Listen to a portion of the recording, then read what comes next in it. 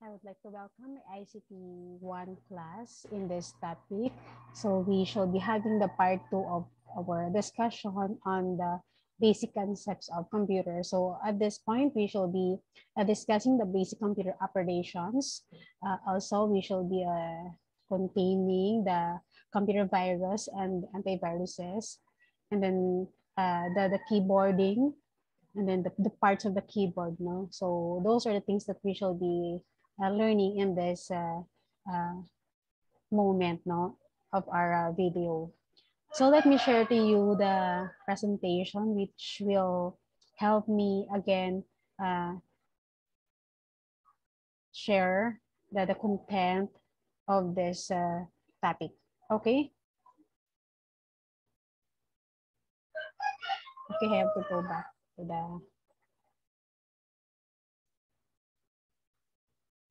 So we have the basic concepts of a computer, or basic computer concepts, part 2.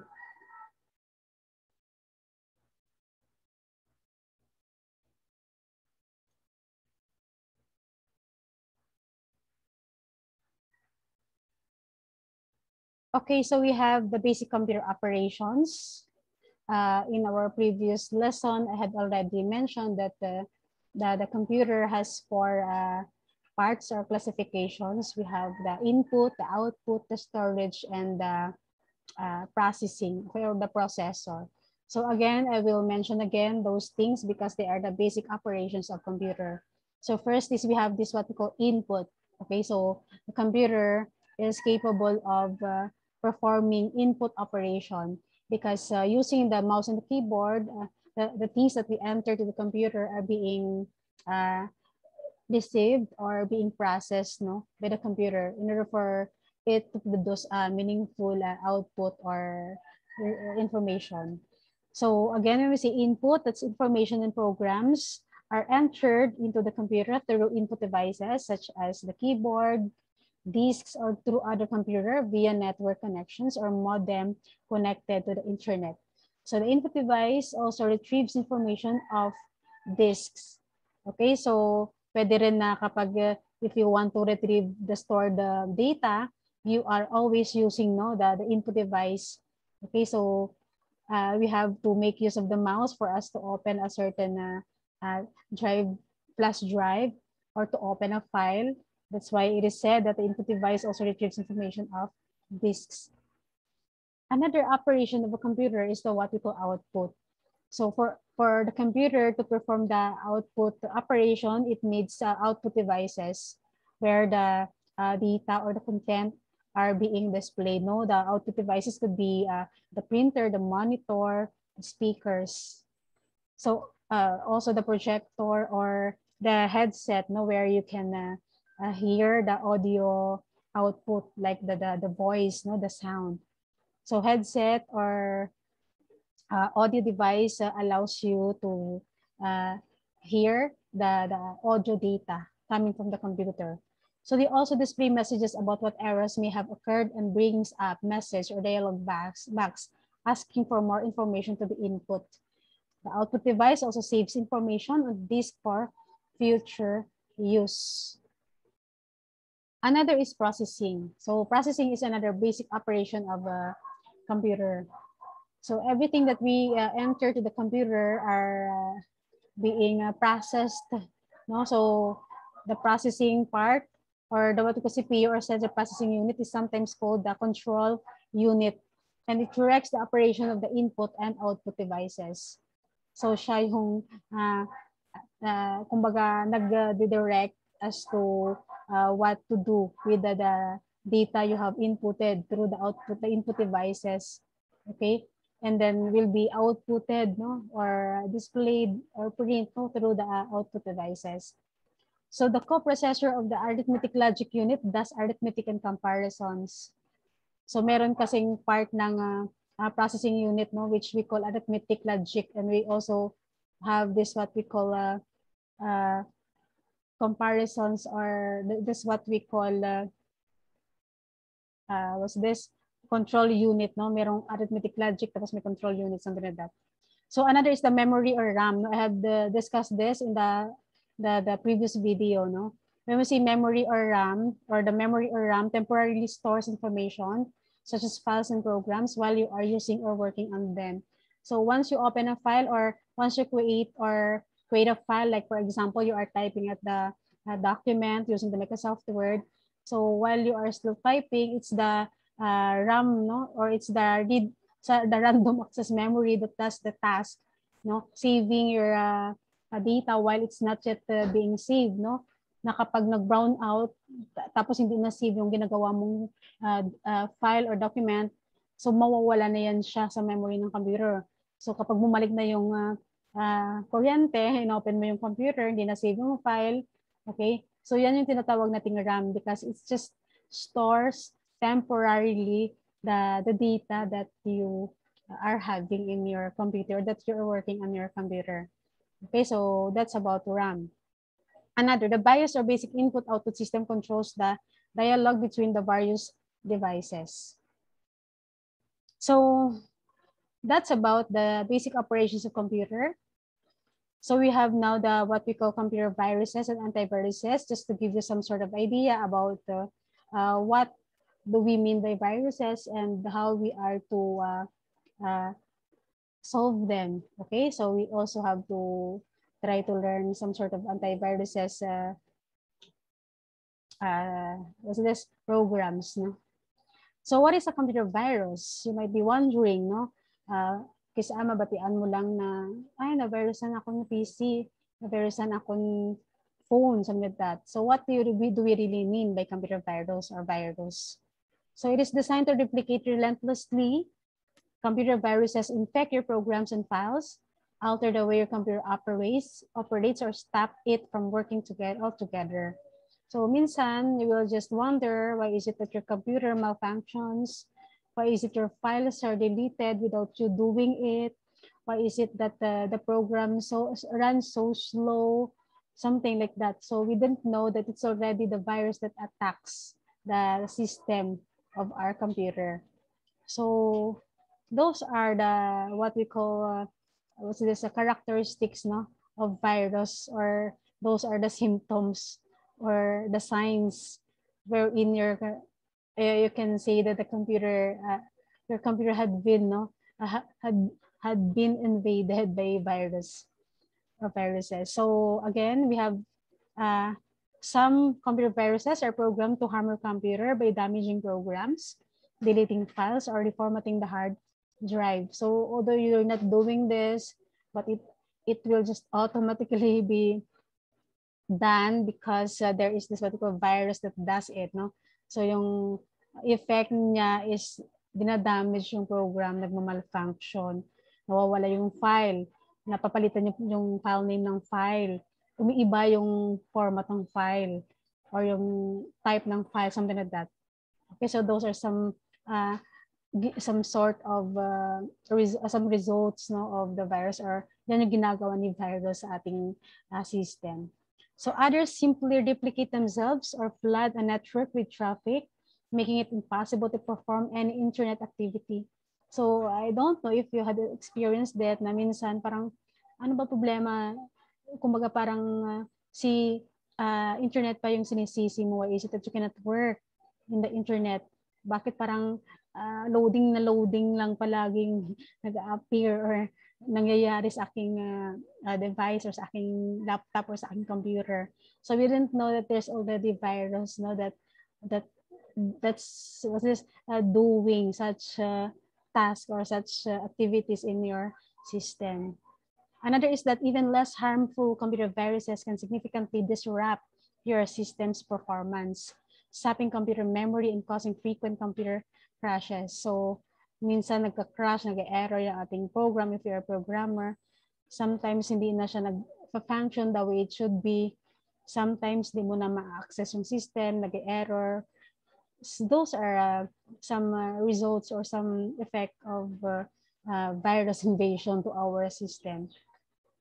Okay, it disrupt, it kumbaga was this talagang nag-perwisyo siya sa ating activity in our computer.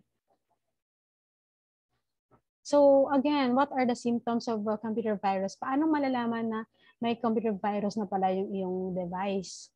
I mean, meron na palang virus sa iyong system sa computer nyo or sa phone.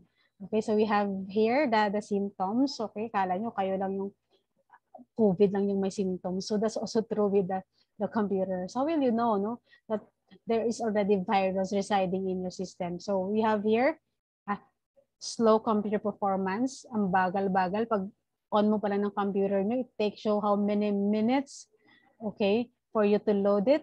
So parang kapag inaabot pa ng oras, talagang iba-iba na talaga, kakaiba. Ibang usapan na yun kapag hours na talaga hinihintay just to wait. No? So your computer will turn on.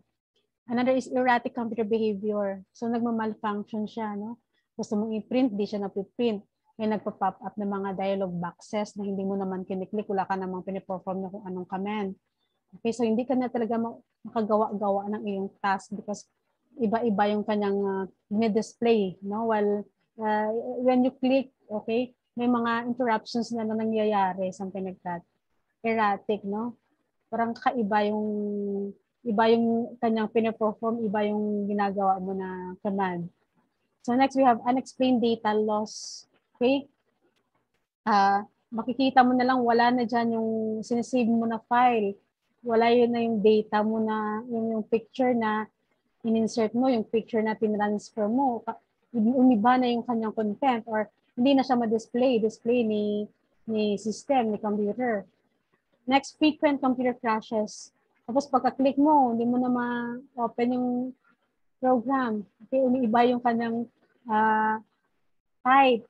Umiiba yung kanyang icon. Okay, hindi na siya ma-open.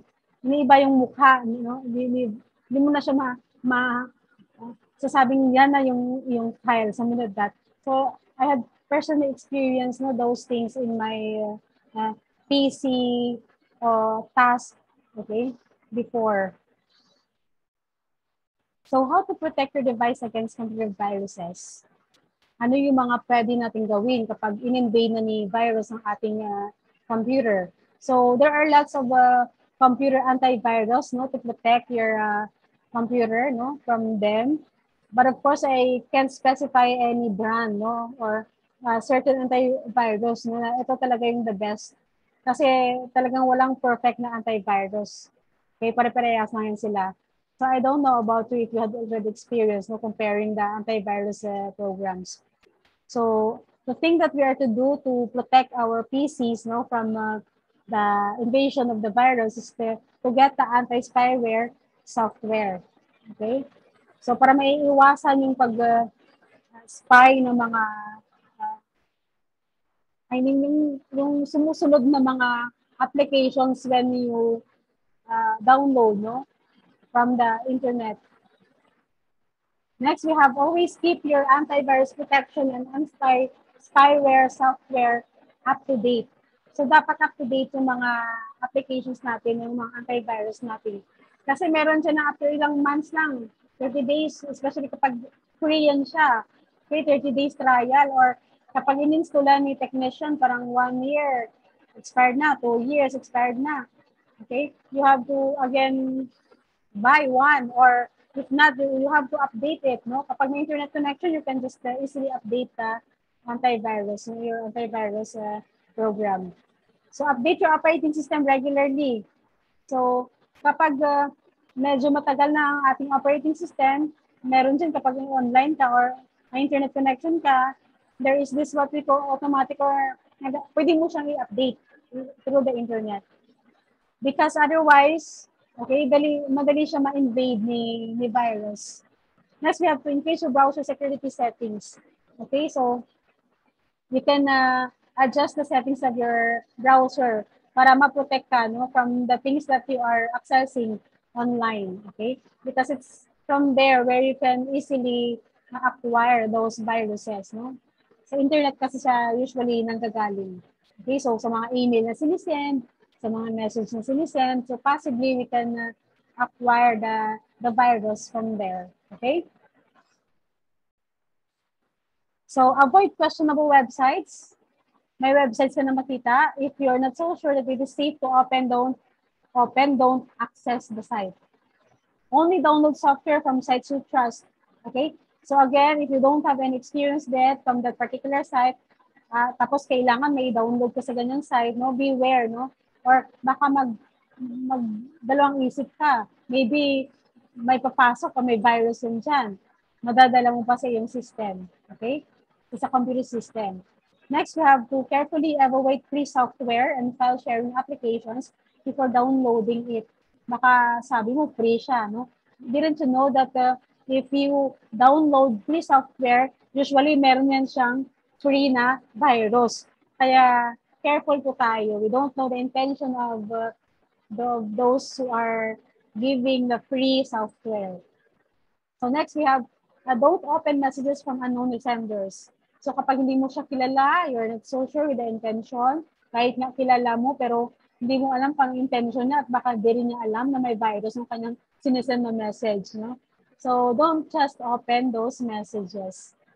Next, we have to immediately delete messages to suspect to be spam. Ay baka hindi rin lang yan message talaga na intended for you. Okay? Or hindi yan siya, wala siyang magandang intention, no?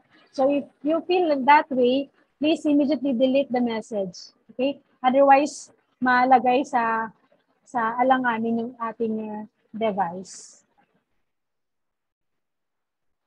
Okay, so next, firewalls monitor internet traffic in and out of your computer and hide your PC from online scammers looking for easy targets.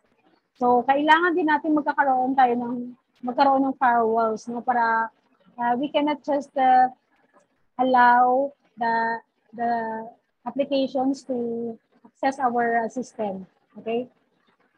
Even nga sa Facebook, kahit gusto nang access ang iyong camera at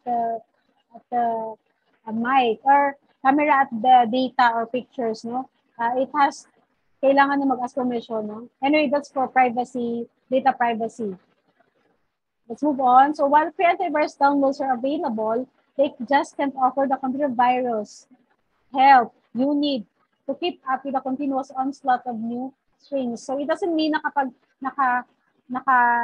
acquire tayo ng free antivirus, it will really or fully protect our PCs, no, from the virus. Kasi hindi naman lahat ng antivirus kaya niyang i-detect or kaya niyang labanan. Okay? So there are just some virus but not all.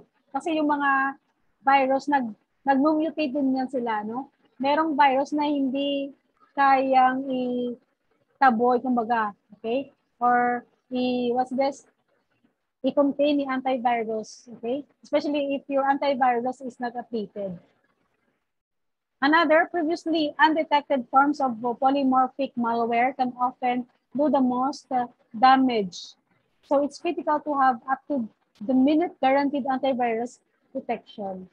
So that's about the thing that we are to consider in having the computer because di natin alam may mga ganing mga problema na pwedeng mangyari sa ating device.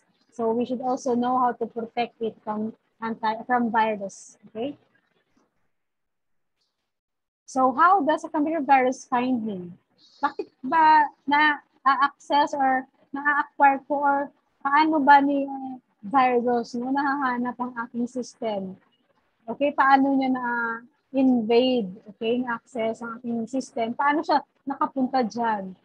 Okay, you can pick up some computer viruses through, paano mo na-acquire yun? Okay, through web activities like if you share music or files or photos with other users. Especially kapag nag-share ka kapag gumagamit ka ng USB ng iba, tapos isaksak mo sa PC mo, okay? So, pwede ang kanyang flash drive, merong virus, tinransfer din sa PC mo. Or pwedeng yung virus mo sa flash drive mo nagaling sa computer mo, matransfer mo din sa iba. Okay, na hindi nila alam. Okay, sabihin mo, wala namang virus yung flash drive ko. Pero sabihin niya, walang virus yung flash drive ko. Tapos biglang saksak, na-invade ka agad or pumasok ka agad si virus sa system mo.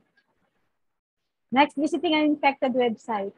So kapag nag-visit ka nga, sabi kanina, if you suspect that website, don't visit or don't access, don't open it. Otherwise, maisasama mo yan siya no, sa iyong system. Dadala or papasukan niya yung system mo kapag in-access mo yung site. Next, opening spam email or an email attachment. If you're not so sure, okay, baka yung kanyang intention is to just spread the virus, no? Or idamay ka kung ano man siya no, sa kanyang mga problema, something like that. So we don't just open any email attachment if we don't know what it is all about, especially if the person who sent that to us are not or is not familiar or we don't know him or her, something like that. So another is if you download free games, toolbars, media players, and other system utilities. Okay, so dyan rin, dumadaan si virus, sumasama siya sa mga downloads na ginagawa natin. No? That's why si internet talaga yung pinaka-source. Okay, that's why we can easily acquire the virus. No? As other than pag-transfer ng file, no? Using the device, storage device na ginagamit ng iba. Okay, ginamit ng iba, ginamit mo. That's why nagkahawaan kayo ng virus. Another is installing mainstream software applications without thoroughly reading license agreements. So, hindi mo alam na pwede palang ma-access no, ng virus or pwede pala makasama. Something like kapag dinownload mo or nag-live streaming ka, nag-stream ka ng music there or whatsoever it is that is your activity online, no? Na pwede palang sumama or papasukin ng virus ng iyong system. Something like that. So that's about, no? How the virus, access or invade your computer system. Okay, so that's it. I hope you had an idea about computer viruses and how you are to protect your computer, how you are to avoid the virus invasion of your computer. Okay, so that would be all for today. See you in our next topic in the next video. God bless everyone.